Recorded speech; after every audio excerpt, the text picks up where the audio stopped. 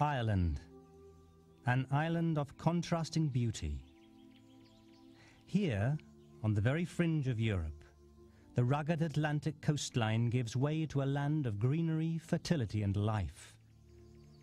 This is a place with an identity all of its own, both physically and culturally, a land of mist and magic that delights visitors from all over the world. Ireland is a land with an ancient past, an ancient Celtic past. It was 1,500 years ago that St. Patrick arrived here, bringing the word of Christ to a people already centuries old. St. Patrick's mission was ultimately successful, and his status is secure as one of the greatest figures of Irish legend. But the arrival of Christianity did not eliminate altogether the old ways of life in Ireland.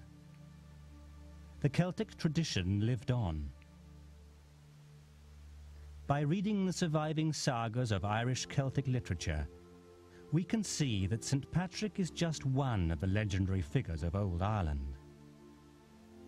The stories of great heroes such as Cuchulainn and Finn MacCool are still told today, keeping alive the Celtic tradition of the bard. These wonderful stories may be largely mythical, but there are also tales of undeniably real Celtic heroes.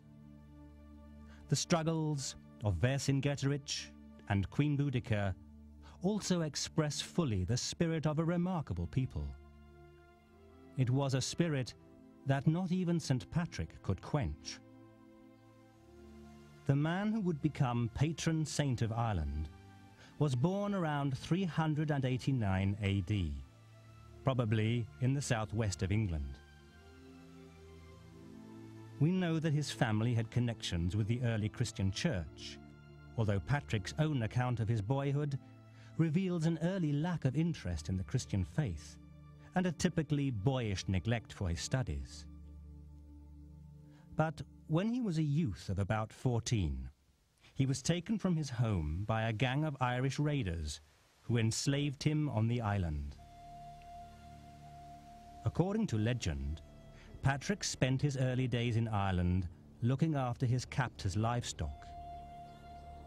It was here in the cold, dark and empty nights, watching over the cattle, that he is said to have learned to turn to God for help and comfort. In so doing, the young man became committed to his faith. During his time on the land, Patrick began to experience visions, urging him to escape from his captivity. After a period of some 6 years, he succeeded. He fled his master's farm, made his way to the coast, and departed the island of Ireland by sea. He travelled to what is now northern France, where, after calling on God for his help, he returned to the land of his upbringing. But he simply could not settle down. He felt a strange compulsion to return to the land where he had been held captive, Ireland. In preparation, he returned to France, where he received his formal training as a priest before journeying back to the Irish island. Initially, his role was that of assistant to a missionary of more senior status. But when his fellow Christian died on the road, Patrick was ordained and charged with carrying the mission alone. Landing in Strangford Lough, he established his first church in a barn given to him by the local lord, and he began to convert the local population to Christianity. It would be a difficult task, since the Irish people already possessed a deep and ancient culture with a strong spiritual element. They were Celts, a people with their own holy men, the Druids. The Druids, of course, were enormously important to the Celts, and their fame has come down through history. It's surprising, therefore, that we don't know a great deal about them. What we can gather about the Druids is that they were the repository of the law, in both senses. Law as in legal system, and law as in the culture of the Celtic people. We do know that the Druids conducted religious ceremonies, and from what we can gather, these appeared to take place in the famous oak groves. We do know that the Druids, or part of the Druidic religion, centred around trees, and we still have vestiges of the Druidic tree alphabet, which to some extent is still associated with the Gaelic and the Gaelic alphabet. Patrick's mission would bring him into direct conflict with the Druids and their followers. Confronted by the Christian, the Druids ordered a contest of faith, a trial of powers between Patrick and the Druid magician Lochit Moe. It was Patrick who prevailed, and Christianity began to establish itself in Ireland. But still, the crusading priest met resistance, and matters came to a head on Easter Day in 433 AD. The Christian festival coincided with the Druid Spring Festival.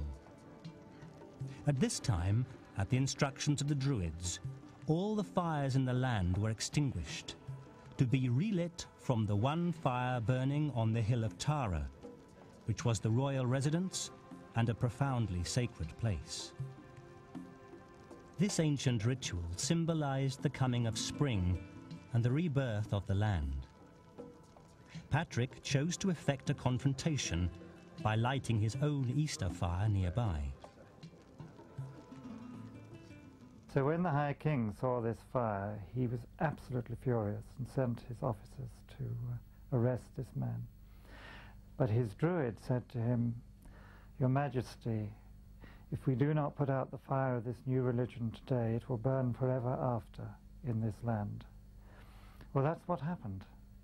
And Patrick escaped because he quoted psalms such as "Some trust in chariots, some in horses, but we will trust in God." And there was a thunderstorm, and the king's horses panicked and fled.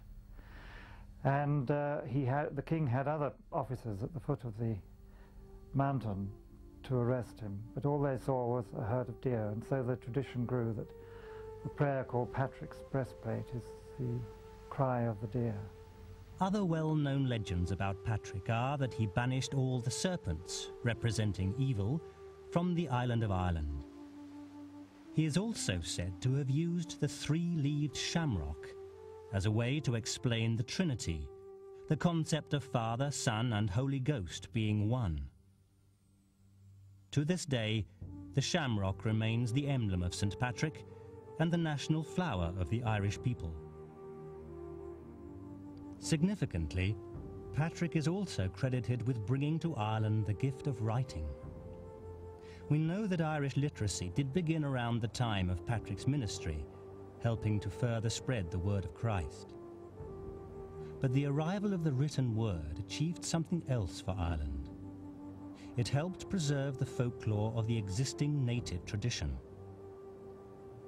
Thanks to the efforts of modern archaeologists, we now know the origin of that tradition. It stems not from Ireland, but from Central Europe. Discoveries of ancient artifacts at locations such as Hallstatt in Austria have revealed the earliest secrets of the people who continued to flourish in St. Patrick's Island over 1,000 years later, the Celts. The people of Hallstatt flourished around 700 BC, a time when Europe was undergoing a technological revolution. Across the continent, iron began to replace bronze as the principal material for weapons and edged tools. The iron-using innovators of Hallstatt mark the beginning of Celtic culture, and these mysterious craftsmen are the first of the Celtic peoples.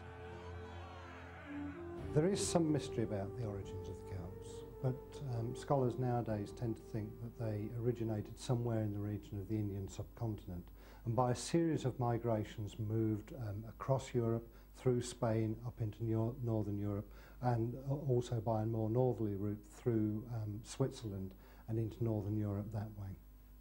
The Celts are often portrayed as wild barbarians, the antithesis of civilized people. The problem we have here is that one of our major sources for studying the Celts is from the point of view of the Greek and Roman world, looking outwards at these so-called barbarians. This is a particular problem with one of our main sources, which is, of course, Julius Caesar's own narrative of the Gallic Wars. It's the Greeks and the Romans who give us such words as barbarian and civilized, as arranged according to their cultural preoccupations and preconceptions. We do have a corrective to this, which is from looking at the evidence left by the Celts themselves, from the excavation of their settlements, their houses, their burials, and from the objects in them. And it's quite clear from this that the Celts, by the time of Caesar, were